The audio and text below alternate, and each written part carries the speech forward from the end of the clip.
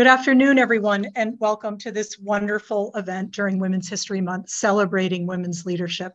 I'm Maureen Mulligan. I'm chair of the American Bar Association Commission on Women in the Profession, and I'm honored to host today, along with our ABA president, Deborah Enix-Ross, an amazing group of women leaders who, in addition to being extraordinary lawyers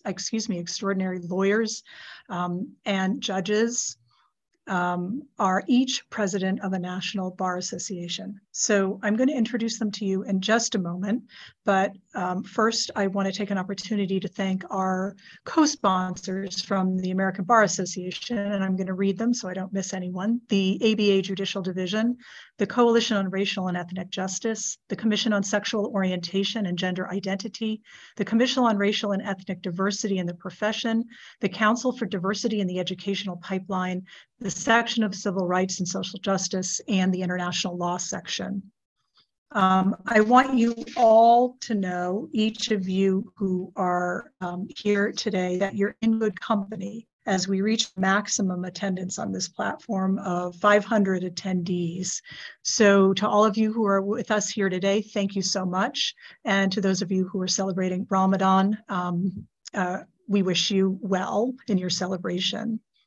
So before we begin, I really agree with Deborah Enix-Ross's sentiment that it is significant for the next generation of leaders, male and female, to see this extraordinary group of women that we have here today, each of whom are at the helm of a national bar association. And I thank Deborah for bringing us all here together today.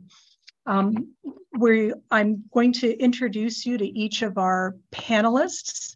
We have Deborah Enix-Ross, who's the president of the American Bar Association, Lonita Baker, who is the president of the National Bar Association, the Honorable Toni Clarke, who's the president of the National Association of Women Judges, Lousene Hoppe, who's the president of the National LGBTQ+ Bar Association, Sandra Leung, president of the National Asian Pacific American Bar Association, Makalika Nahalawa, president-elect of the Native American Bar Association, and Tara Raghavan, president of the South Asian Bar Association. Before we get started and hear from the panelists, let me tell you that we're going to hear from each of them, and we'll have a Q&A session for about 10 minutes at the end. So if you have questions as we go along, please send them to the Q&A portion of the Zoom. Someone will be reviewing them and will either filter them in or refer to them at the end as necessary. So let me start off looking at my checkerboard here. Deborah Enix-Ross, can you tell us why it's important to have women, particularly women of color, in positions of leadership and power? Well, thank you for that. And I think the answer to that is literally on the screen, right? When I look out at this screen, I guess you date yourself when I call it the Brady Bunch screen or the Hollywood Square screen. But when you look out at this remarkable group of women, you understand the power of representation.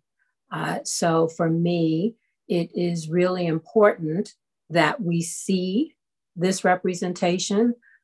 We know that there are studies that indicate that when you bring women in, they bring different perspectives and approaches, and that you get better results when you have that inclusive atmosphere. So we know that.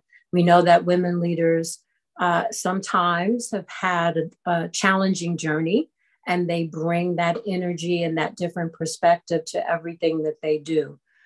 But as you said, Maureen, when I was quoted, it's really important for this generation of men and women to see us, to see how we lead, to see that we lead differently, but that together, collectively, we are helping to move the legal profession forward.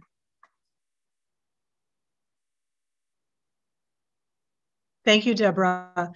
Lonita, would you like to comment on that same question? Yeah, I think that President Ross stated it perfectly. It's representation matters. I think for all of us here, we've probably worked and given so much to our organizations that it only became natural that we would become the leaders of our organization. I think for women, so many times we work to make other people look good, other presidents look good, but we don't necessarily strive to become that the president or the leader of our organizations. I'm lucky that I've had a lot of people behind me, a lot of presidents that I've worked for that I helped look good in their leadership capacities, that also got behind me and pushed me to say, it had enough faith in me to say, Lonita, it's your time. You need to go ahead and run, and you deserve to be president of this organization. I think that some of the challenges that we face we are always, the people doing the work, but people don't necessarily have faith in us to lead, whether it's the stereotypical, oh, women are too emotional, or women, can't handle the large majority of the group. And I think that all of us have shown, because I know many of the women on this call and getting to know them, I know we're some fierce women, and we're knocking down those stereotypical thoughts that people have about women leaders, and we're leading our organizations to new heights. Well, one of the things I think that happens when young lawyers see such an accomplished group of women on the screen, they think, oh, you've always been there. So I think it would be really important to talk about what was your path to leadership? What were some of the difficulties and challenges? How did you navigate that? How did you get there? And Judge Clarke, would you be willing to field that question? Sure. First, thank you for inviting me to participate in this panel. It's certainly an impressive group, and I'm going way back to Romper Room. I see the face. But yeah, well, my path sort of was parallel to my path to my legal career, or in my legal career. I was a paralegal when I started. So I worked directly with one of the partners in the firm. And he once told me that being active in bar associations is probably one of the most important things that you can do as a lawyer. Not only do you make a lot of friends, but you learn from others. And you have an opportunity to contribute to the community, not just the community, the legal community, but the community in which you live. And so I watched him be active, and I took that to heart. And so my entire professional career, in fact, I was known in the Bar Association before I became a lawyer because I was a paralegal, and I used to go to events with this particular partner. And so some of the bar associations have paralegal divisions. And so I joined those. And so, I was familiar with the bar associations in my area. I'm in Maryland, and I in Prince George's County, which is right next to Washington, D.C. There are a lot of stories that I could tell that happened along the way, some good, some not so good. But I guess I'll probably maybe save that for another question. But I would just say that I've been active for a very long time. One of my good friends who was a judge in Prince George's County, when I got appointed to the bench, my first call was from the governor, and my second call was from her, and said, you must join the National Association of Women Judges. And so I actually joined probably about a week before I actually said I do on the bench. And then I've been active not only in this bar association, but I'm past chair of the judicial division of the American Bar Association. And I was on the Pipeline Council. I've been very active, and I have found it to be extremely valuable. And I've made a lot of friends, and I learn about what's happening across the country, which has been helpful when I bring things back to my state. So Makalika, can I ask you the same question? What was your path to leadership, and how did you navigate that, and everything else that goes around that? Sure. I think I've just been incredibly fortunate in my opportunities. I came from a very, very modest means background. I grew up in poverty. I was the first child in my family to go to college. I'm still the first lawyer in my family. And then when you look at Indigenous communities as a whole, you know, there's only about 3,500 Native lawyers across the entire country. So it's a very fortunate thing for a Native person to even be licensed to practice law. And I guess the calling, I mean, to be honest, I started out in college, you know, I admired scientists growing up, and in my house, you know, we watched movies about astronauts, and we thought, oh, wouldn't it be great to do that?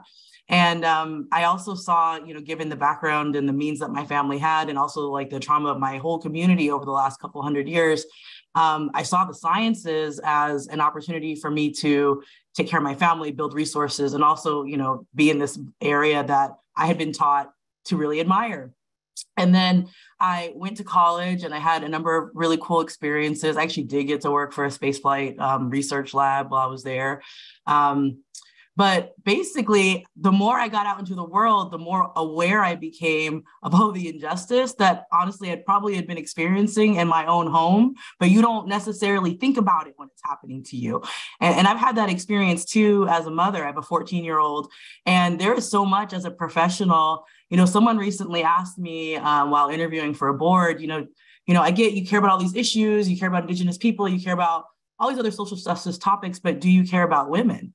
And she just didn't see it so obviously in the work that I had done. But it's just fascinating to me to realize how I had to express that, because actually all of this work, I got more lit up into it because as I became a mother and I started realizing the things that I had to experience and overcome, and that she was going to inherit that, you know, coming up right behind me.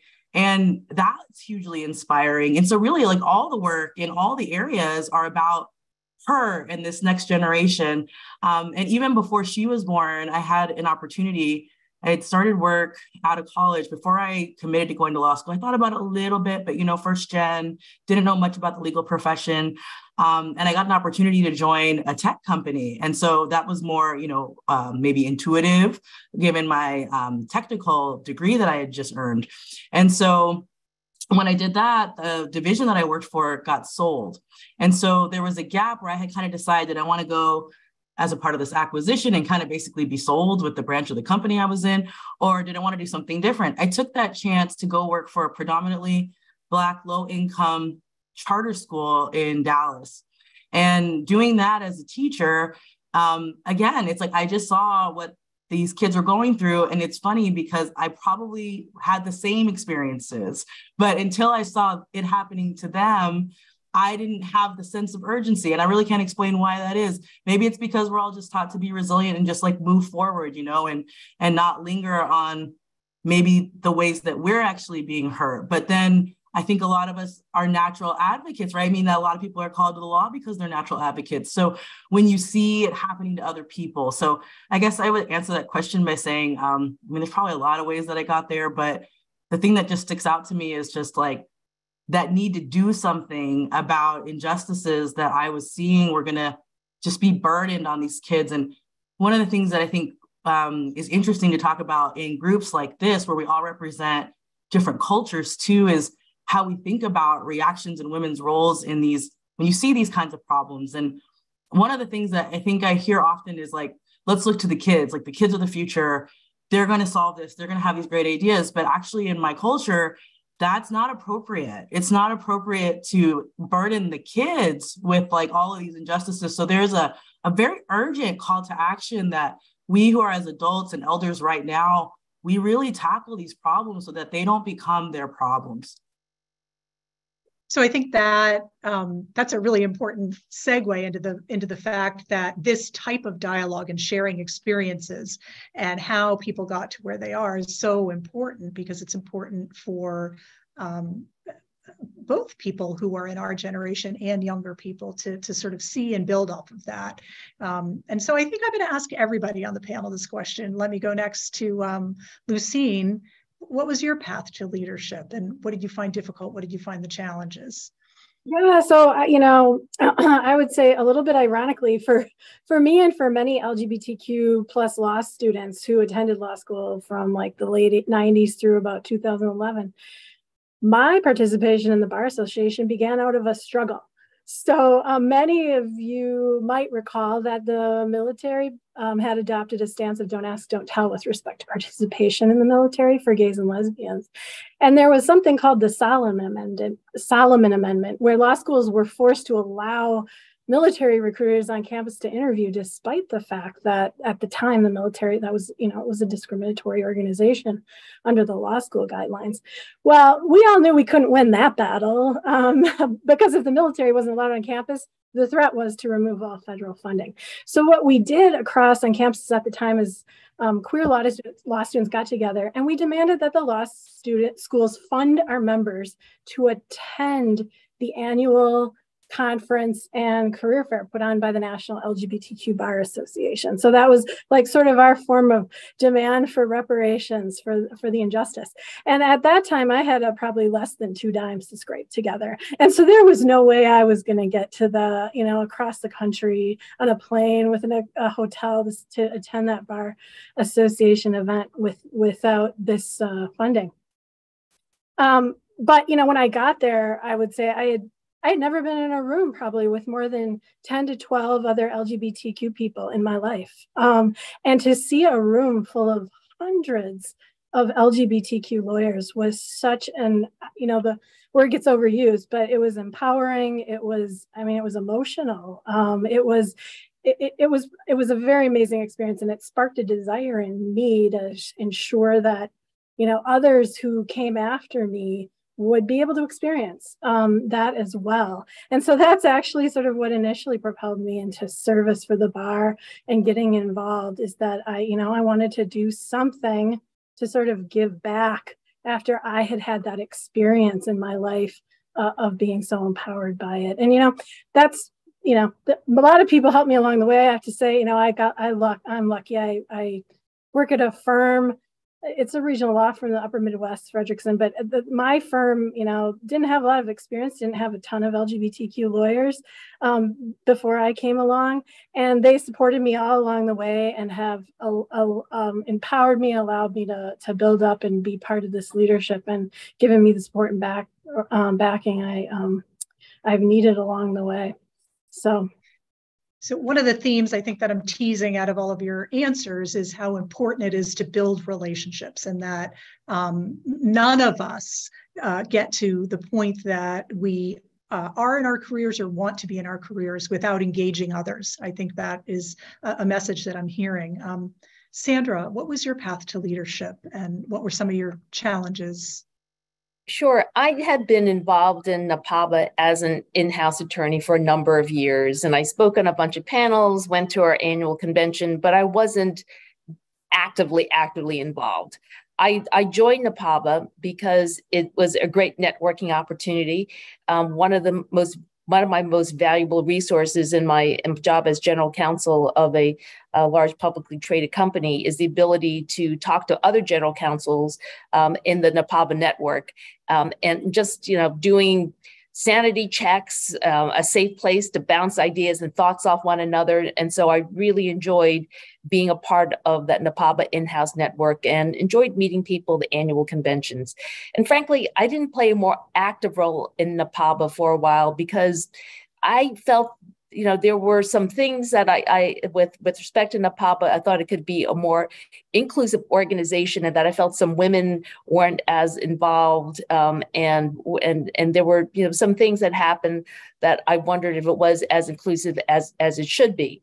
And then with the pandemic and the rise of anti-Asian violence, I really wanted to do more.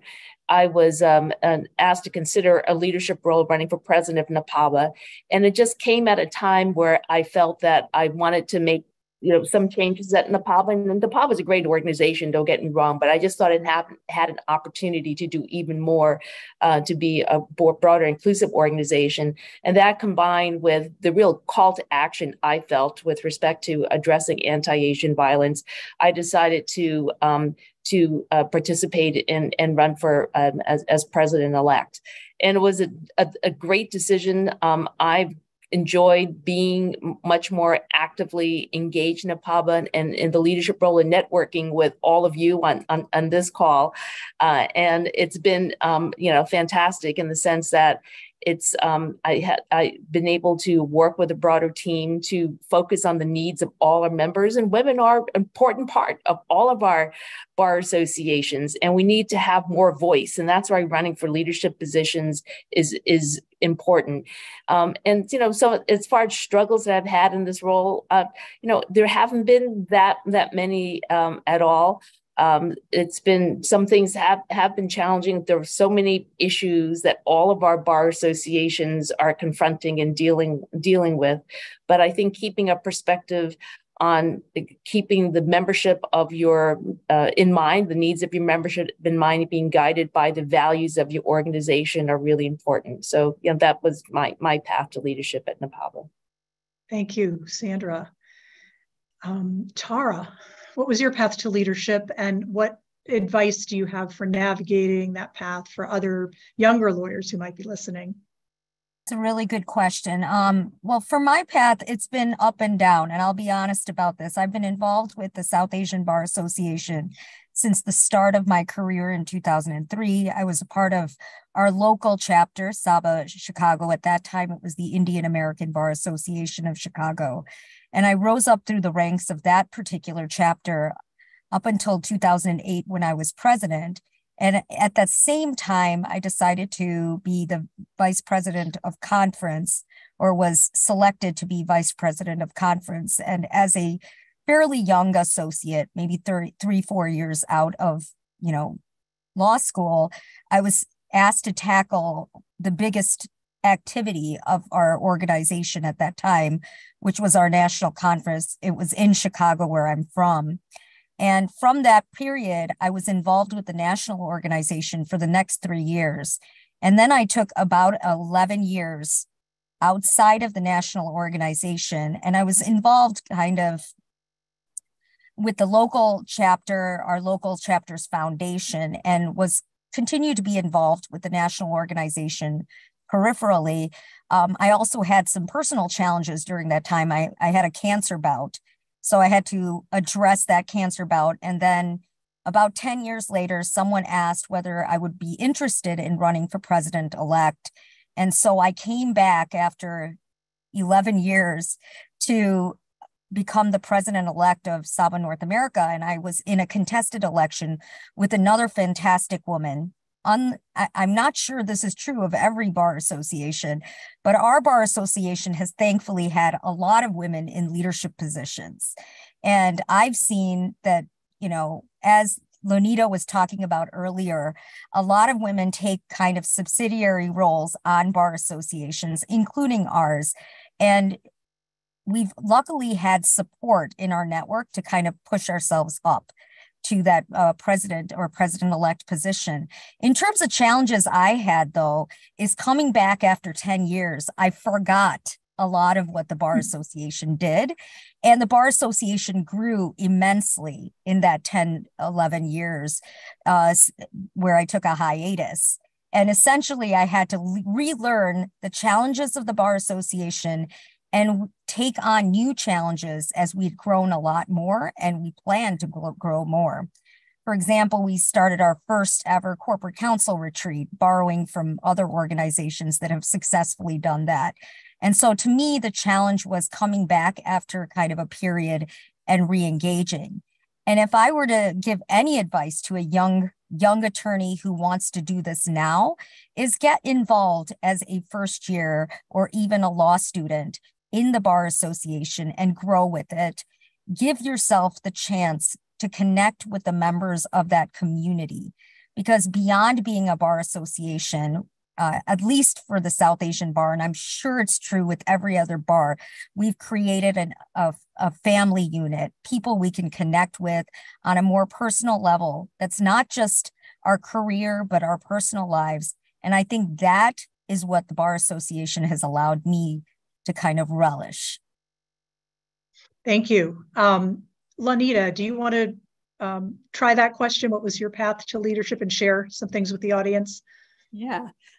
So my path was similar to Tara in so far as it started at the local level. I will say my first 8 years of 6 to 8 years of practicing as a lawyer, I was not actively involved in bar associations. I would go to events, but I never felt that truly included in the activities. And so whether it was our local, the Louisville Bar Association, whether it was the Kentucky Bar Association, which is mandatory, I just didn't feel that welcome. But I got to a certain point in my career that I needed to. So in law school, I was part of ABALSA. I was the president of our law school's Black Law Students Association.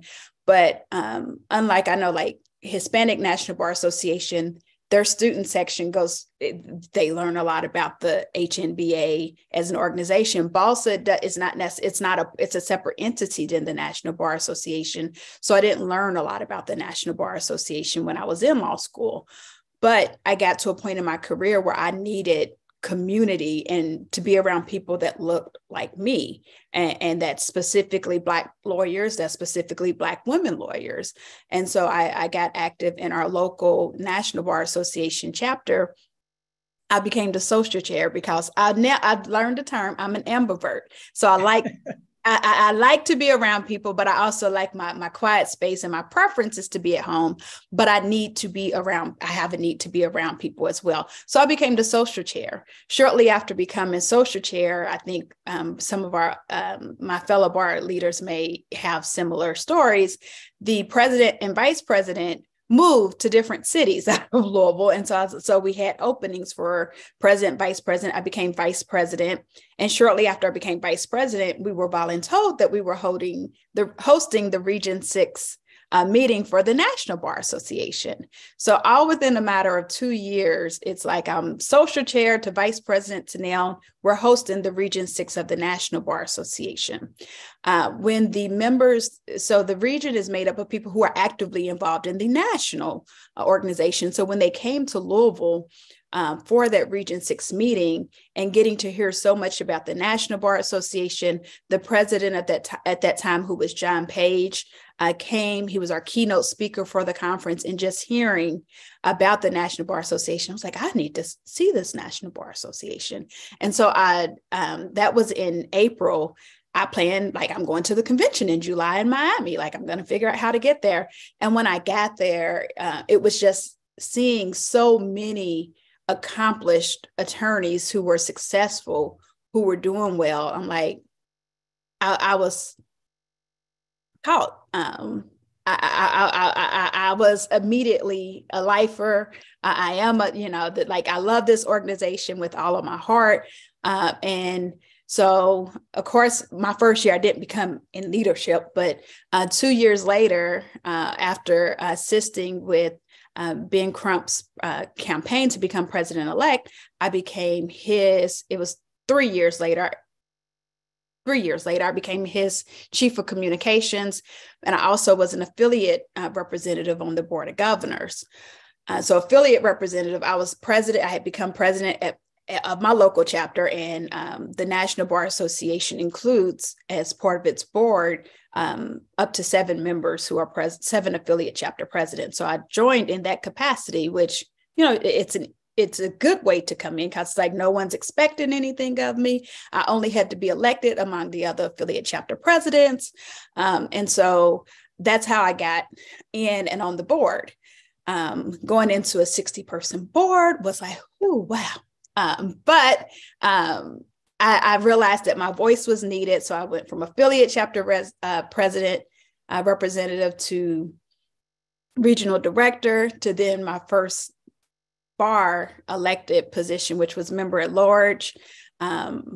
to vice president, then president-elect. So I did the natural clown. Not everyone has to put in that much time, but I'm a person and I was chief of staff to to Joe Drayton when he was president as well. I did that while I was a member at large. Not everyone has to do everything that I did, but I'm a person that if I'm going to take something on, I know what I'm getting into. Because it is a lot. Someone talked about I think Tara said that she forgot how much there is to actually do. But when I ran, I knew what I was getting into.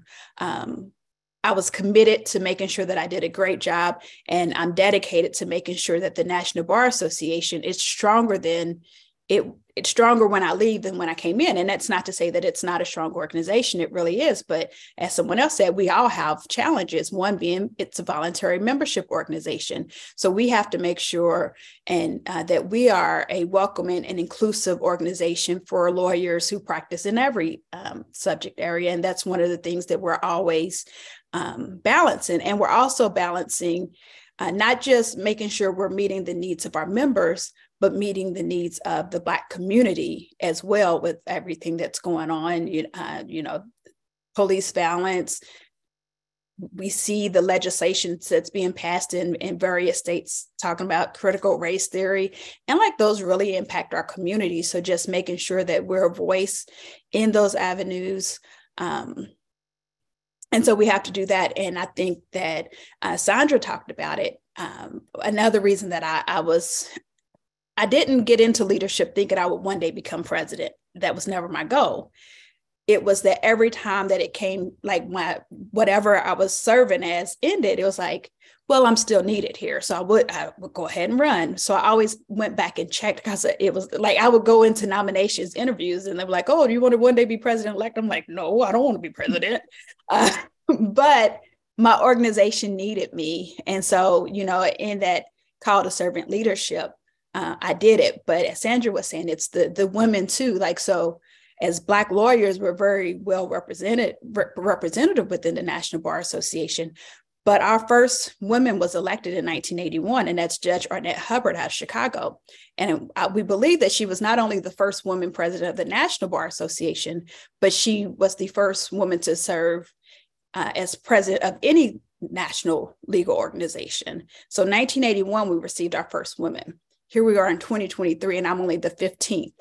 And so as a Black woman, I wanted to show other Black women that you too can lead this organization, So I am privileged to stand on the shoulders of a Judge Arnett Hubbard, a Paulette Brown, who served as both presidents of the National Bar Association and the American Bar Association.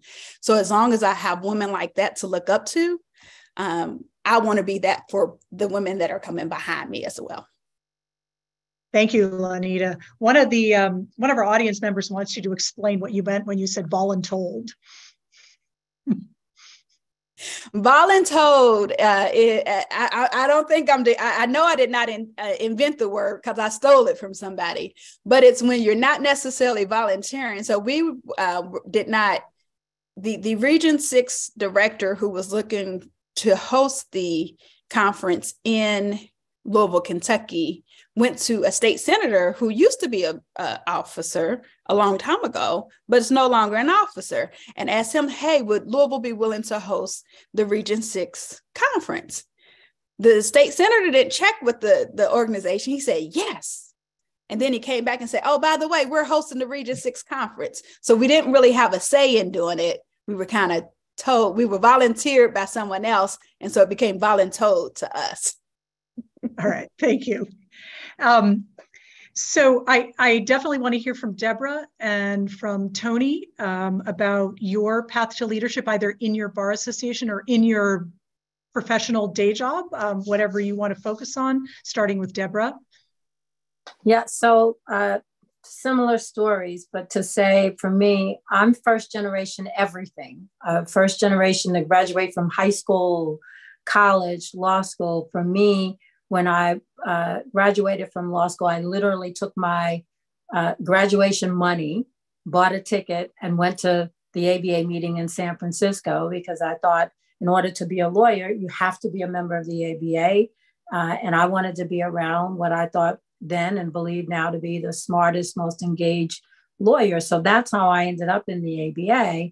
And I went straight to the international law section, which I'm proud to see was a sponsor, one of the sponsors of this event, because I wanted to practice international law. Now, at the time, I was a legal services lawyer. So making the jump from legal services to international law for most people seemed impossible. It didn't seem impossible to me. What was impossible, because if I could graduate from high school and college and law school, then nothing was impossible. That was my attitude. So I joined the international section, and I am a firm believer in getting value for my money. I paid for my ABA dues. I wanted to get the most out of it. So if there was a committee, if there was an opportunity, I volunteered, not voluntold for it, and was involved. And slowly, someone I will never forget, Rona Mears, who tapped me on the shoulder and said, "You know, one day you could chair this section." And I hadn't joined the section thinking I would chair it. And so I think these are common themes. But what I wanted to reiterate is that it's important to have mentors, and it's also important to be a mentor. Because she saw something in me that I didn't necessarily see. I was head down doing the work, but she encouraged me. And then along the way, I began getting more involved in other aspects of the ABA. It's a long journey, but whether it was chairing the Center for Human Rights or chairing our House of Delegates and ultimately becoming president of the ABA, it was because I thought that there was a need. And if I had a set of skills that I could use to enhance the profession that I love, and I have to tell you, I am unabashed. I love being a lawyer. It has given me a tremendous career. It has given me opportunities that I could not have imagined as a young student growing up in Harlem. So if there's anything that I can do to make sure that not only our profession is secure and solid, but is thriving, and that the next generation of young people can see it as an option for them and join us in all of the work that we do, then I'm happy to do that. Were there challenges along the way? Absolutely. And there will be challenges, and they continue to be challenges. And what I will say about being president is I hadn't anticipated what I call the 3 Ps.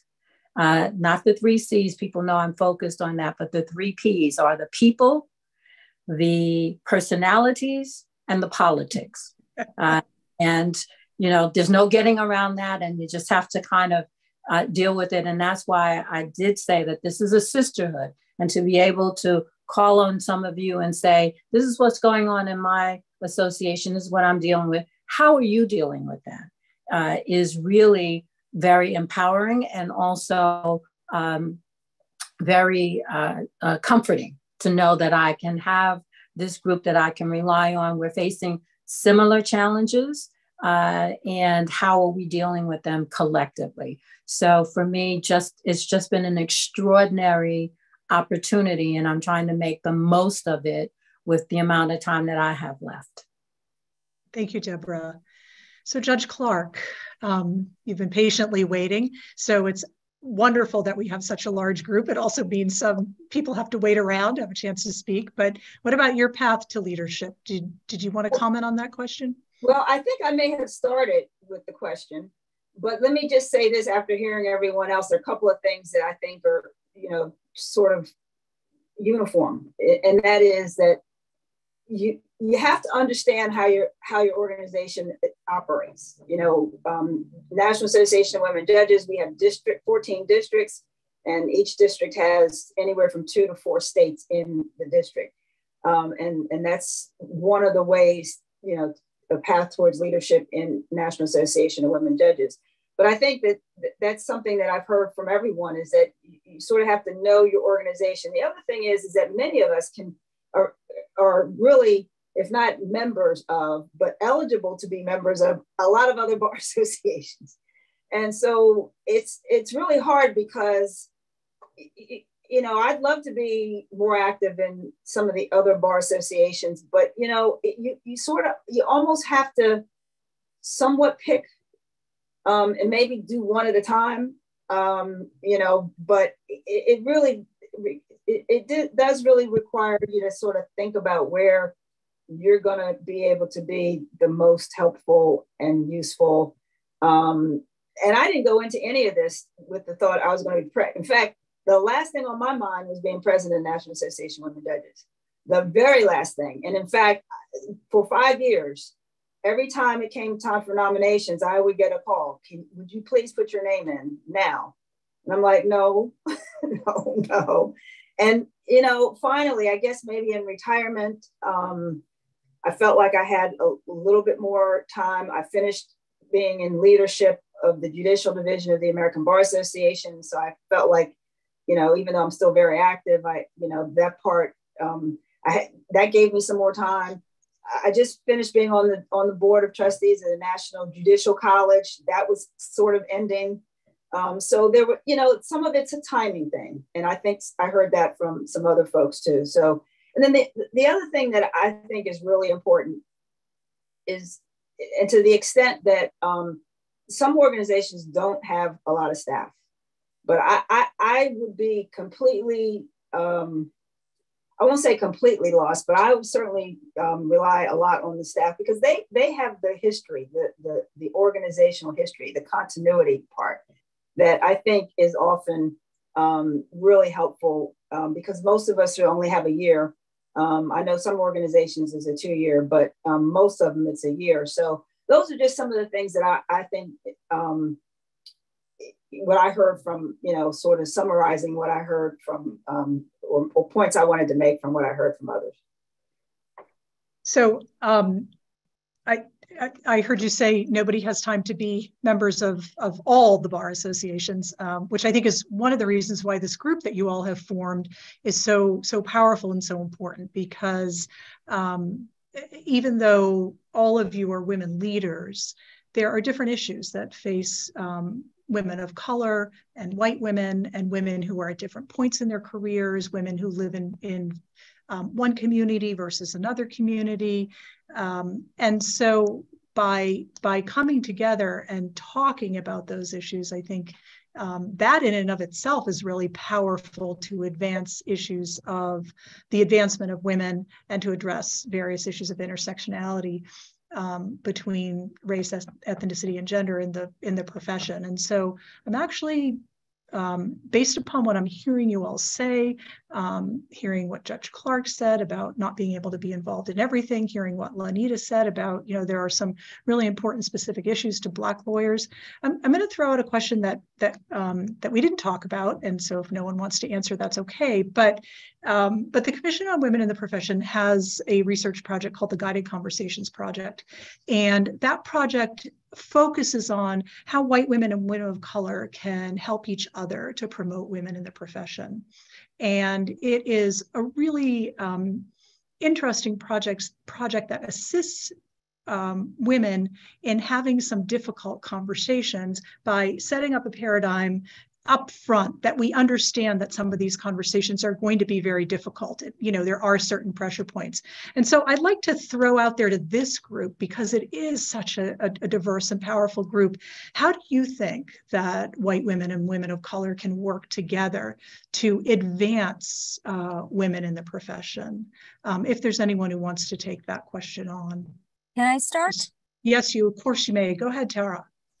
Okay, well, we've been actually talking about this in our bar association for a long time. Not only we have women of color in our bar association, it's the South Asian Bar, but addressing the issue of promoting other women, period, and how to do that effectively. One thing that Deborah Enix-Ross, the fabulous Deborah Enix-Ross, mentioned was mentoring. Being a mentor and being a mentee is extremely important. But the other thing that's also important is sponsoring other women in the profession. And to advance women of color, and I will put a special highlight on, Black women of color who have struggled for a very, very long time in this profession. I think that as a community, whether we're white women of color or other women of color, we need to take it upon ourselves to mentor, mentor women of color, and also sponsor other women of color. And that to me is something that has to be done in order to improve our profession overall. And it's sort of a non-negotiable in my view. Thank you, Tara. Anyone else on that topic? I'll jump in if you don't mind, Maureen. Yes, absolutely. We happen to be one of those bar associations, and we're not the only one, there are others, but that sort of crosses all kinds of different lines as far as race and ethnicity, disability, and others, are all members of, also can be and are members of the LGBTQ plus bar. So our board, has made significant efforts in going back, 5, 10, 15 years now to try to increase the voice and diversity of, those who are involved in the LGBT bar and the movement in general, which had, for a long time sort of been dominated by voices that were more white gay men, to be honest. And so we've worked deliberately and hard and thoughtfully about how to promote and how to find queer Black women, queer Black men, Hispanic, all kinds of other folks who can join us on the bar and have touch points with the other community so that we can support each other and we can promote each other and we can continue. The bar to me has been an example, for instance, on our board of how when you start to get folks involved, that just, a diverse range of folks involved, that just perpetuates itself and it increases and it really helps. Now, not everybody, some of your bars are obviously focused more on a particular race or ethnicity, which makes complete and utter sense. But I think, what I've also found is that this group and many of the folks, on this call and on other calls I've had with bar leaders, we're always looking for ways and opportunities to support each other, to support each other's organizations in concerns that they have, and make sure that, the women among us, especially, to make sure that our voices are heard and that we're all promoting and connecting across bars, which I've really appreciated. Thank you, Lousene. If I could just add to that yes. as well, I believe it's said that white women have benefited the most from some of the representation goals that companies, law firms, and other organizations have established post George Floyd. And I think it's important for us to not allow us to be used as wedges against one another and think it's a zero-sum game. There's one slot and it's going to go, to one group or another. And I think just refuse, it's demanding that we expand the pie and not limit the pie and pit white women, white female lawyers against women of color, and just be very conscious of that, because I think it happens in very subtle ways and maybe intentional, maybe unintentional. But I think just having that awareness and constantly being allies with one another and promoting one another is important. Thank you, Sandra. Did someone else want to respond to that before I move on? Lonita? I was just going to add, I think it's incumbent to, and it's similar to what Sandra's saying, but I think it's, and Tara said it as well, to be sponsors for women of color in these positions, expand the pie definitely. But when it's not enough just to get women of color in the space. If you sit by and let microaggressions happen, they're angry or they always seem hostile. Like if you don't challenge the behavior that's happening in these spaces to create truly inclusive environments, then it doesn't do any good to bring someone into a corporation or into a law firm if the environment is such that that person is going to leave. And then what we hear law firms or corporations do is say, well, we try to hire people, but they leave. Well, did you really create an inclusive environment?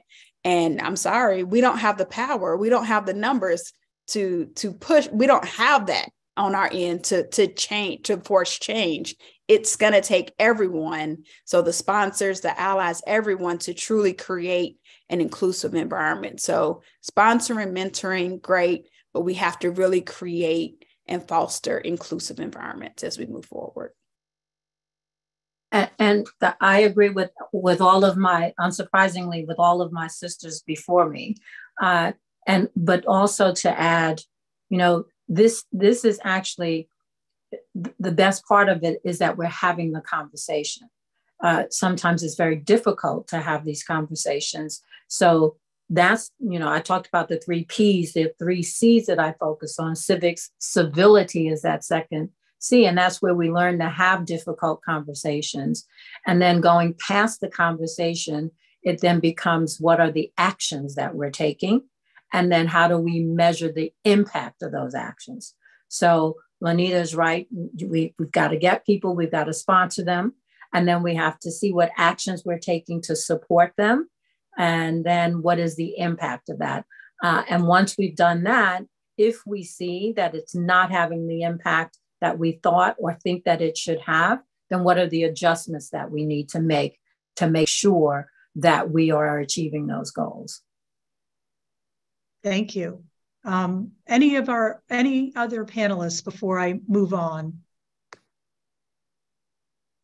Can I just add that I love that President Ross said, the focus on the impact. And I think in this area, outcomes, the focus on achieving outcomes when we make partnership or when we extend allyship, I think is really important, because I think a lot of times when the trust in our communities gets undercut, it's because there is a gap between the expressed intention when we enter into spaces and we start collaborating, and then the outcomes that are achieved. And so I love that focus, because I think lawyers are just fantastic problem solvers. Women are fantastic problem solvers. Women lawyers, right? Couldn't get better. And so I think if we have a clear outcome that we're trying to achieve, we are collectively going to be very creative about how we achieve it. But I think some of the challenges that we have in this DEI space, probably across the country, but certainly I think this can be hard in the legal profession, is we've got really good intentions, and then the outcomes are just not quite so clear. And so we don't have a meeting of the minds individually and in our coalitions and in our organizations about what those outcomes are that we are jointly contributing our energies and our platforms and all our resources to achieve. And so then, just like any other contract, right, you can foresee what's going to happen. You don't have shared view as to outcomes you're soft contracting to achieve. And then those don't get it. And then, you get disappointment, undercuts trust, and then you start to get that divisiveness, that wedgingness. So I think everything that we can do to just be really clear, and I say this, as a member of and now about to be the leader of the Native Bar, we're 560 plus separate Native communities. So, just like all of us represent communities that are not monolithic, that couldn't be more true than in the Native community. And there's, thousands of years of histories where these communities have not always even been friends, right? And so, I always think coming into a space, even with other Indigenous Americans, it's really important that I am really clear about my intentions. My intentions here are good. Here's what I think I'm here to do. Here's what I'm about, right? So that's actually also really important. So I don't want to undercut that, because the relationships are key, and that's how you build a trusting relationship. But then you really got to be clear about what those outcomes are that you're asking everybody to buy into, and then hold yourself accountable to what you have contributed to achieving or not achieving those. And I think that's right. And I think holding people accountable means that it's really important to collect data as to what the outcomes are, because then you begin to develop a data-driven narrative and not a narrative that is just created by anecdotes, which is really important, I think, to get to what's actually happening. So I really like what you have to say there. So it's not time for questions yet, but I have been looking at the questions in the chat, and a lot of them focus around one issue. So, and that is, and you all talked about it earlier when we got together, and that is that sometimes in your role as the leader of a bar association, or in your role as a lawyer, whatever role you have for your job that you do every day, as a leader, how do you either separate your personal beliefs in light of your fiduciary position, or remain true to your authentic self when you're also representing a larger group? And I know, Sandra, you might you have to drop off a little early, so I'm going to start with you so you have the opportunity to comment on that. And you're on mute. I'm on mute. Can you just briefly restate what the question is? I just got to. Absolutely. How do you separate your personal beliefs in light of your fiduciary position and still remain authentic to yourself and be able to sufficiently and adequately represent your organization, which might have a different position than you do? It's a great question. And I think we all struggle with this, particularly with so many things going on now today on the social arena and political arena, and things come up all the time. Particularly with recent Supreme Court decisions. So it's a really good question. And what I look to is I fully understand my obligations as a fiduciary of my organization, and I will conduct myself in a way that's consistent with the values of that organization. And that's my obligation. But I'm not someone who can cut it off completely outside of my responsibilities for the organization. I would always make the disclaimers, of course, that I'm speaking in my personal capacity and not as a representative either of my employer or of the organization in which I hold a leadership position, but express my viewpoints there either. But I think it's very important to always speak through and carry through the values of your organization, particularly if you're the leader of the organization. Okay. Let's see, who have I not heard from recently? Tara? I think Sandra makes a really, really good point. Usually, at least most national bar associations that I've been helped with or have connected with along these lines have kind of basic tenets that you have to follow. Whether you believe it or not, there's just certain rules that you have. As an example, every year we authorize what we're going to advocate on behalf of our top initiatives.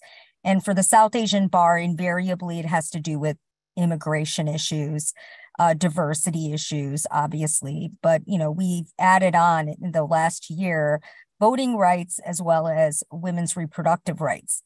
And when we made the decision to go through with evaluating women's reproductive rights, it was a tough decision to support because we have people on both sides of the positions on abortion.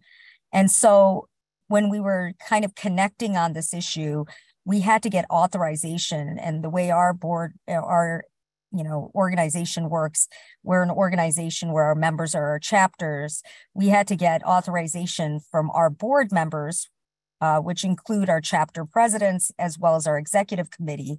And in order to ensure that we were taking the right step, we got that authorization through a board vote.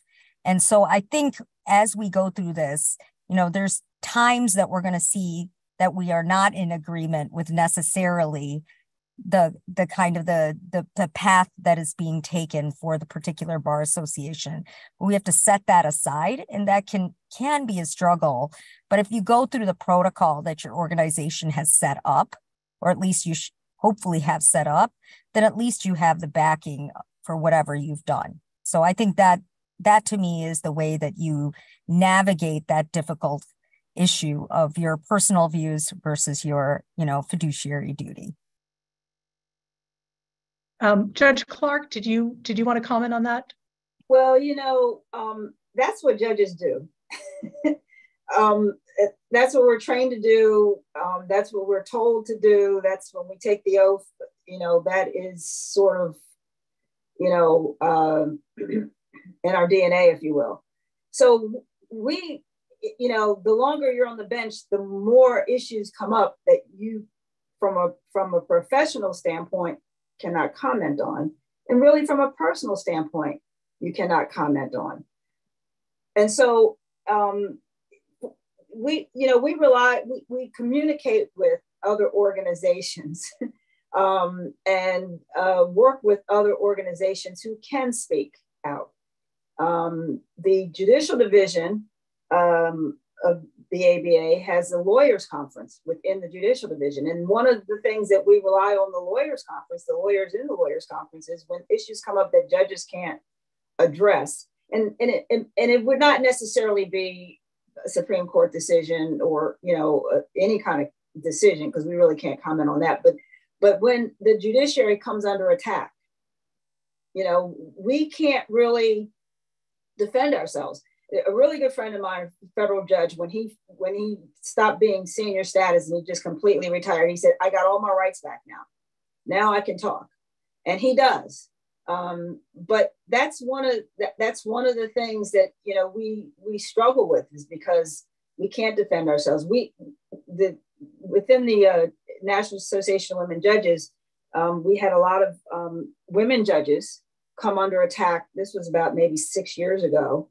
And as a collectively, people, and they had elections, you know, they were elected judgeships, but the sitting judges couldn't comment on things. And so we created a video. We created a committee within a committee, a subcommittee that's entitled the Informed Voters Project. And they created a video that we were able to get out in the community that just educated the community on, you know, what judges do and how judges are, you know, how they're either elected or appointed, and the things that, because of our code of judicial conduct, we cannot comment on. And so that kind of educated the public who otherwise were getting very negative information from, you know, from commercials that were created by people running against sitting judges, and sitting judges couldn't comment, but the people running against them, you know, were attacking them. So these are some of the things that we've tried to do to sort of combat certain issues. Obviously, we can't, you know, comment on decisions of other courts. I personally have a lot of opinions about them, but I can't tell you what they are. And so there are other ways of assisting our sister judges across the country, that, you know, we can't specifically comment on certain things, but things like the Informed Voters Project, or within the judicial division, having the lawyers conference speak out on issues. Those are the ways that we have a resource board within the National Association of Women Judges who are lawyers, and so on occasions they may sort of speak out on some issues that we really can't address directly. It's a little bit more challenging for us, and so we appreciate when the lawyers in the community speak out about issues. You know, there were a lot of things. You know, our members were like, "Can't we put out something like President Enix-Ross did?" I'm like, "No, we can't." You know, so but we are appreciative and grateful for you know, other associations taking a stance, and so that was all I wanted to sort of add to the conversation. Thank you. Could I just piggyback on that then? Absolutely. So with the ABA, the president cannot speak unless there's ABA policy, and the policy is adopted by the House of Delegates. So on the one hand, I might have lots of views. We have media training when you're becoming the president, which, you know, sometimes takes for some presidents, and for other presidents not so well. But and they tell you have no opinions for the year that you're president. In fact, it is suggested that even as your president-elect, you don't contribute to political campaigns because you're taking on this role, and you need to be neutral and only speak when we have policy. Now, once we have ABA policy, then it becomes the judgment of the ABA president on when to issue a statement, how to issue it, what the tone is. So there you have a bit more influence, shall we say, on what you say and when to say it. And I have found that to be one of the more challenging yet rewarding aspects of being president, is when I might issue a statement, kind of crafting that and thinking about what kind of impact do I want it to have? Because what you don't want is to dilute the voice of your association. You want to weigh in where it will be most impactful and where you will feel that you are making a difference. So I've tried to do that with the various statements that we have made, but that has been really a very challenging and exciting part of the job. But it all begins with what do we, whether or not we have policy. And even when we do have policy, as some of my sisters here have said, sometimes it's controversial. And when we pass a resolution, there will be people who are saying, why are you wading into that issue? That's a political issue, or that's a divisive issue. But we rely on our almost 600 members of our House to bring those resolutions. And if they're passed, then that becomes policy. So that is I think it works well for us. And again, what the president must then do is decide when to speak, how often, what tone to take, and how to make the most of those statements. Thank you, Deborah. Lousene, Makalika, or Lonita, did you want to comment on that, or would you like to wait until I ask them next? The only thing I would add to it is that similar to what Deborah stated, the National Bar, like as National Bar Association president, I can only speak if we have policy for it. We have a lot of policy already. The flexibility that we have is that we don't have to wait until each of our meetings. We can call a special executive committee meeting that can give me the authority to speak on an issue that we don't already have policy on. But I just wanted to point out, I've seen instances where people are like, oh, well, I posted that in my personal capacity, not as president. And similar to what Deborah stated, I think I take the position that that's kind of a disingenuous take on when you're president of a national organization, because for this year, or I don't know how long everyone else's term, for this year, people know me as Lonita Baker, president of the National Bar Association. So while I'm normally active on social media, I mean, I was one of the attorneys for the family of Breonna Taylor. So I'm very active on social media. I'm very vocal on things that I feel strongly about. This year, I'm the president of the National Bar Association, and I have to always keep that in mind before I share certain stories or post certain things, because it is going to be taken as the position of my organization.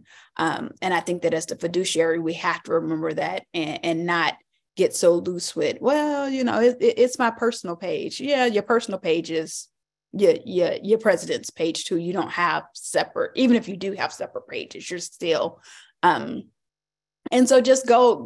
But as the leader, I think that we do have a sense of persuasion over our organization to get the policies that we need to be passed, as Tara talked about Saba doing, like to get that policy passed. And that's what we do as leaders, is to make sure that we're influencing the policy that is being implemented.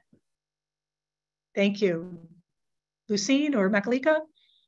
I just thought I'd add one other thing. I'm a little differently situated, maybe, in the sense that while the LGBTQ plus bar is by no means monolithic, on an issue like, for instance, the Dobbs decision that came up recently, there are certain issues that are fairly settled in our organization, and the numbers and emanations from the Bill of Rights that Justice Douglas identified protect our community's rights to marriage, family, basic reproductive health care, and so those things are important to us. So right after Dobbs, we issued a public statement, that we support the health and dignity and autonomy for all pregnant people. But, another key thing is that our, community members, a lot of the folks who access abortion and abortion providers also provide culturally competent care to trans folks and other members of our community.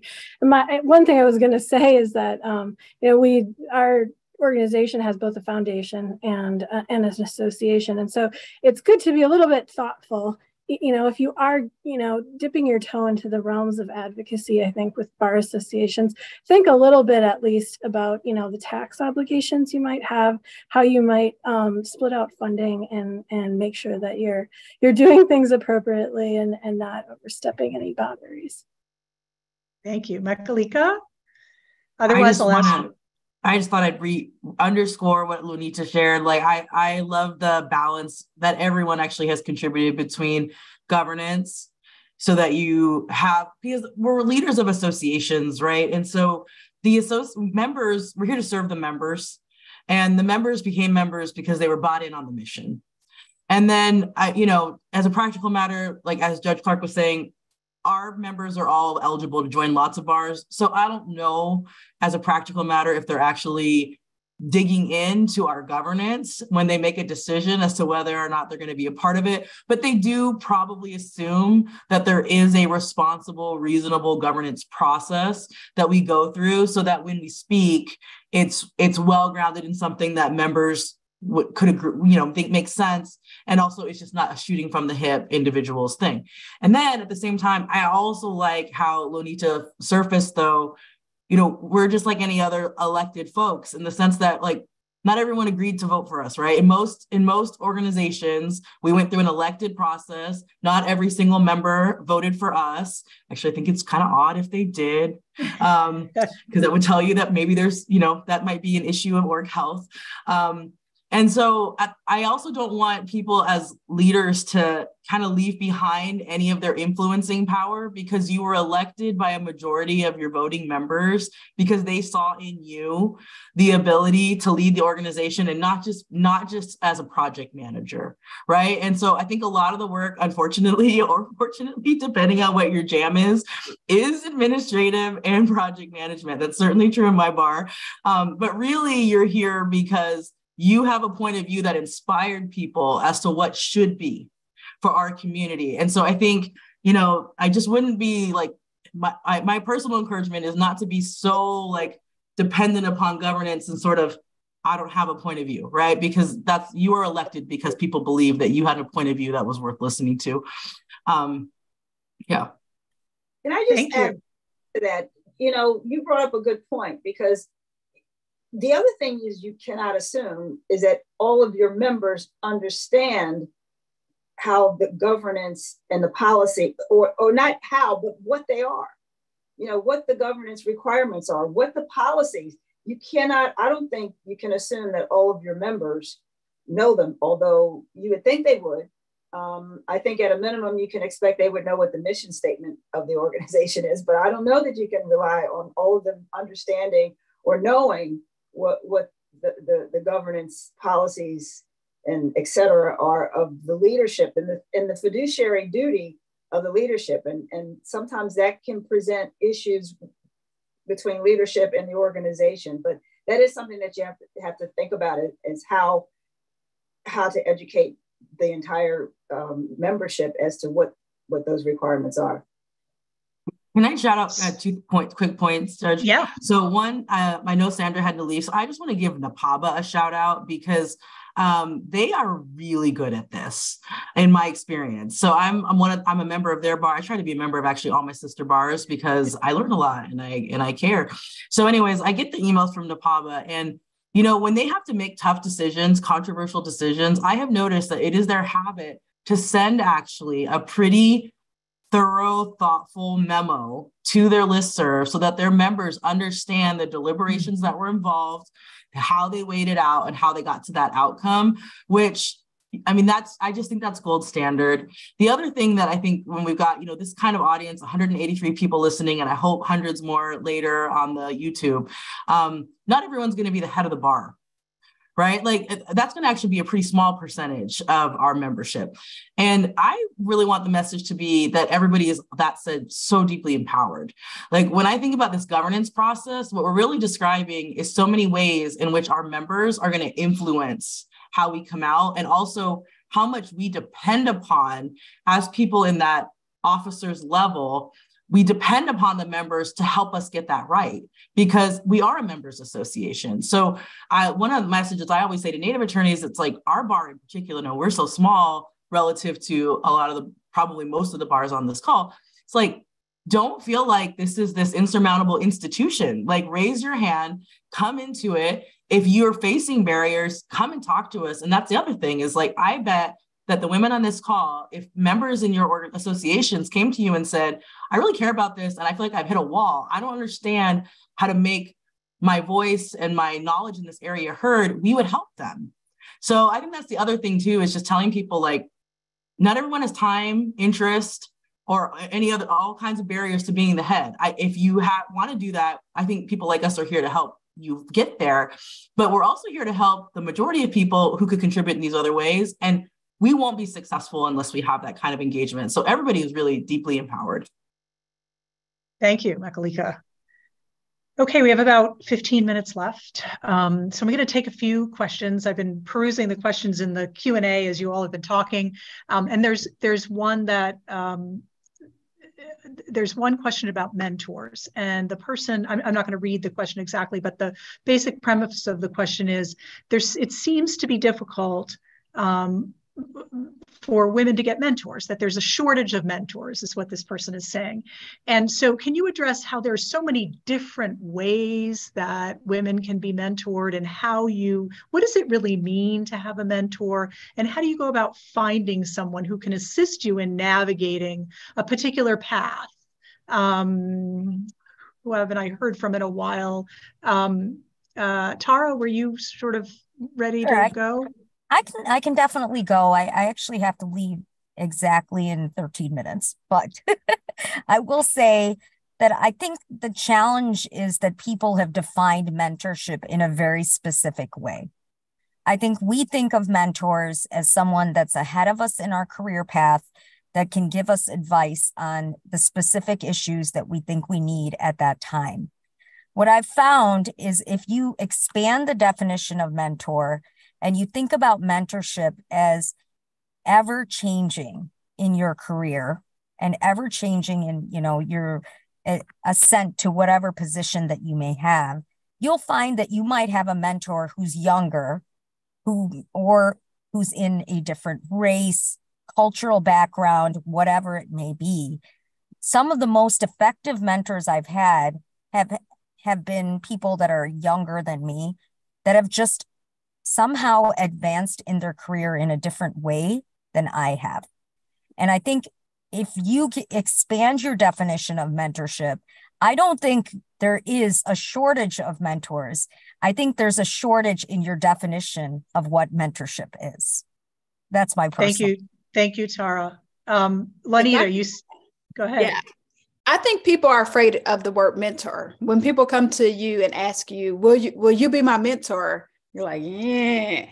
But I think to Tara's point of, I give advice all day long to I can't say your name, Makalika. Nope, I didn't say it right. I'm gonna get it though.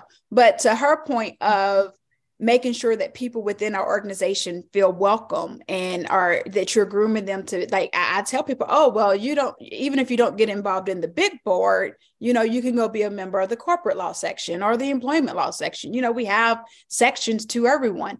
So you get antsy when people ask you to be their mentor, because you're like, well, what does that detail?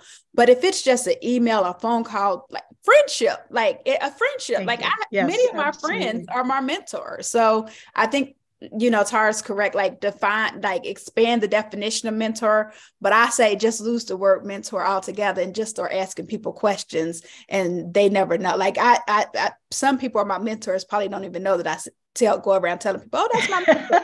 Because I've never asked them to be my mentor. I just start asking them questions and they answer. And so hence they're my mentor. That is exactly right. People, there was a time, especially in law firms, where there were formal mentorship programs, and it felt very formal. And then you're like, well, what do I do? We'll take your mentor to lunch or talk to them. Then it started to feel almost like a chore. Whereas if mentors can be at every level, and you can be both a mentor and a mentee, and you should embrace both roles. And so I think for me, as the president of the ABA, when people ask me all the time, can I talk to you about something? I always find the time. I don't know how, but I find the time, whether it's a 10-minute Zoom or 15-minute Zoom. What I can't do is when people send me an email with 15 questions. I can't answer that. I just can't do that. So what I will do is say, call me. And it's fine. I can give you 5 minutes. I can give you 10 minutes. I can answer your questions. And then I can always say, if you've got other questions, come back to me. So I think it is, I love the idea, lose the mentor, mentee, lose those titles, and just talk to people on a human level. And you will find that you will get the support that you will need. You will get the answers that you need, and be specific. I find I'm much more helpful when people come to me with specific things that they want to know. How did you do this? Or why did you take this path? What was it like working there? That's easy for me to answer. And it's easy for me to be able to then help that person along. Thank you, Deborah. Did we hear from you, Toni, already? I think that it's been said, but really okay. The title that's a non-starter, because it has certain connotations. And then, you know, over my career, people have tried to have formalized mentorship situations. And sometimes it's just, you don't even have the personality that matches the person that they've assigned to you as your mentor or mentee, you know? So I think in terms of someone who's looking for someone, you know, lose the term, but, you know, look for someone within your organization that sort of has done things that you want to do, or has practiced the type of law that you think you might be interested in, and just reach out to that person and say, you know, hey, can I ask you a couple of questions? You know, and going to bar conferences is a great place to make that happen, because you can just grab them in the hall and say, hey, you know, want to get a cup of coffee, or, you know, or do you have a minute? I mean, that's how a lot of it happens. And so don't look for the more formal way of that relationship. Just reach out. And many of us are, you know, we're not shy about giving answers or giving some guidance as to where you might find the answers. We don't know the answer. Lousene, do you want to comment on that? Yeah, I 100% agree with everyone what they said on mentorship, and that should be like an abundant resource, like almost unlimited, right? And that we should give as much as we are able, and, you know, take advantage of when other people are offering that to us. I will say, I think in my career, for instance, and I try to do my best to think about this and perpetuate it where I can. But there have been people, I don't know, sponsorship maybe used to be a word, you know, people started using for it. But there is a special role for people who took a particular interest in me and said, you should, you know, try for this leadership position. Don't discount yourself. You should come along with me, and I will show you how to do something, you know, that helped advance me to get to where I got. And I think it's incumbent on all of us as women leadership. And I said, you know, time is always limited, but, and that's the challenge, but to take a look for those opportunities and make sure that we're paying that forward and giving those opportunities as we see them to other women who are coming after us. Makalika, did you want to comment on that question at all? I love the pivot to sponsorship, because I think sometimes when people are asking about mentorship, they're actually really talking about sponsorship.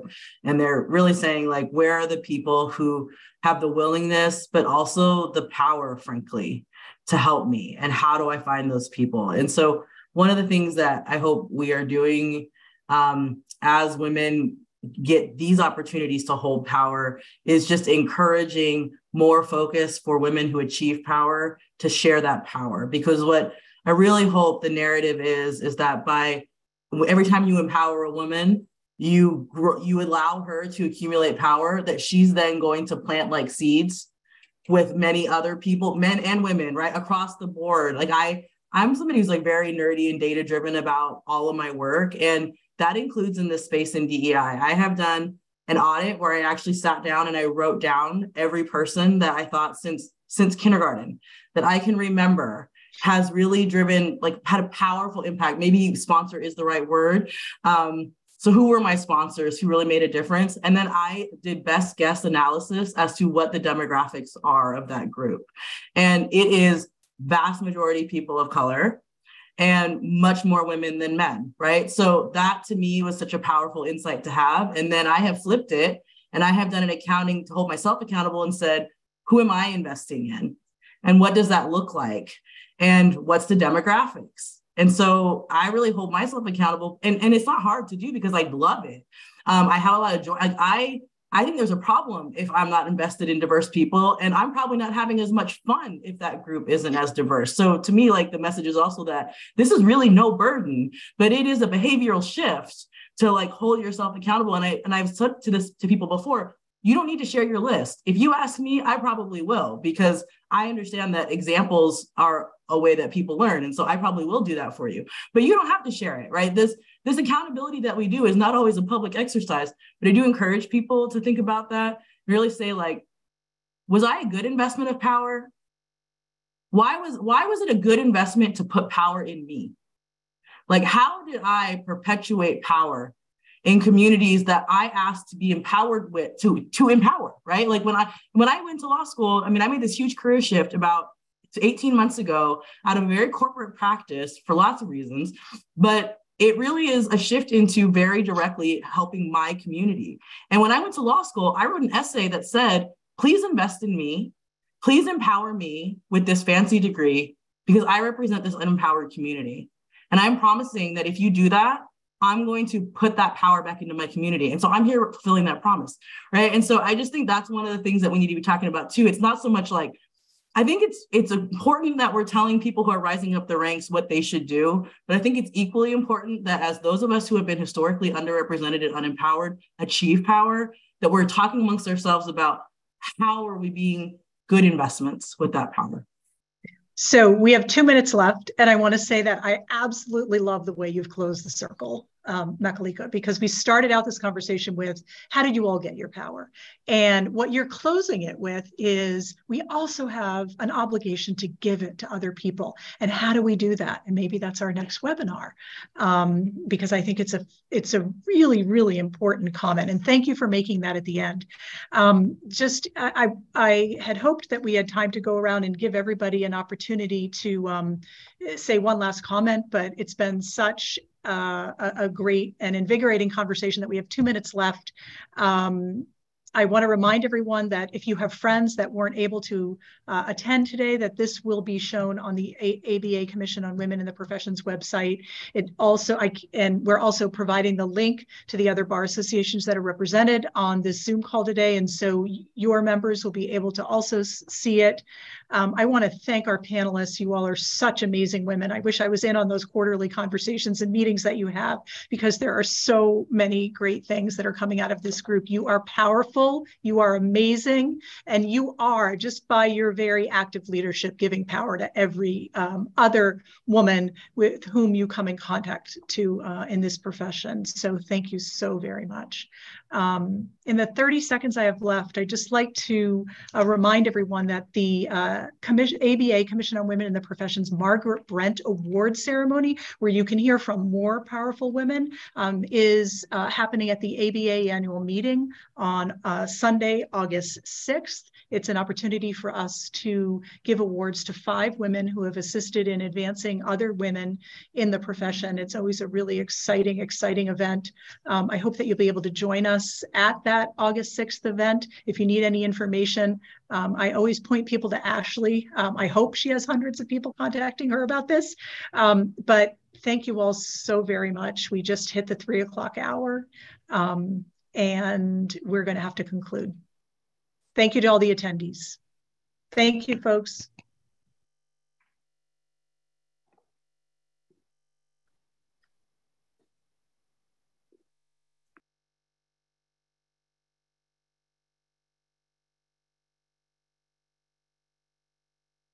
Judge Mulligan, are we all just dropping off? Or Ashley, are we offline?